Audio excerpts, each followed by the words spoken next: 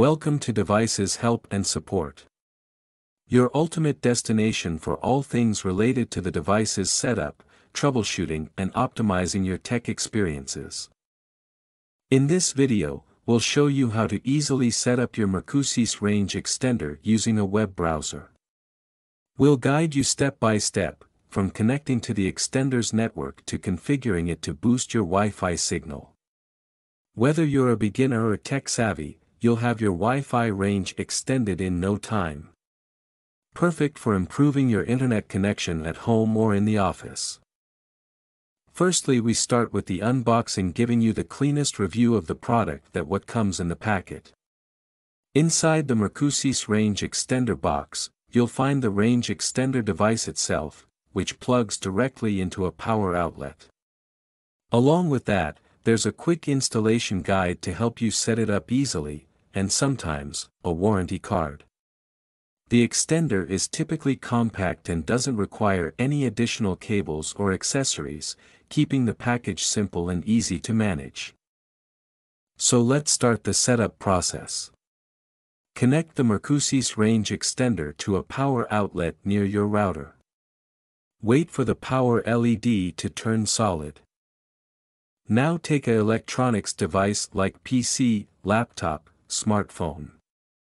On your computer or mobile device, go to your Wi-Fi settings and connect to the extender's default network, usually named Mercusys_XXXXXX. Launch a web browser and enter http://mwlogin.net in the address bar. You'll be prompted to create a login password, if it's the first time, or enter the password you previously set. Once logged in, the extender will automatically scan for nearby Wi-Fi networks. After a few seconds, you should see a list of available networks. Select your home Wi-Fi network from the list.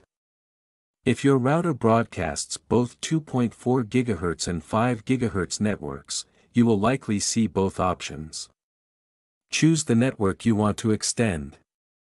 After selecting your Wi-Fi network, you'll be prompted to enter the password for that network. At this point, you can either keep the same name for the extended network as your main Wi-Fi or choose a new name, SSID, for the extended network. Once you've configured the settings, click Save or Finish. The button may vary depending on the model.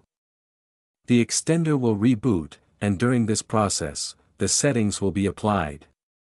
This may take a minute or two. Now your setup process is complete. I hope this video will prove helpful for you.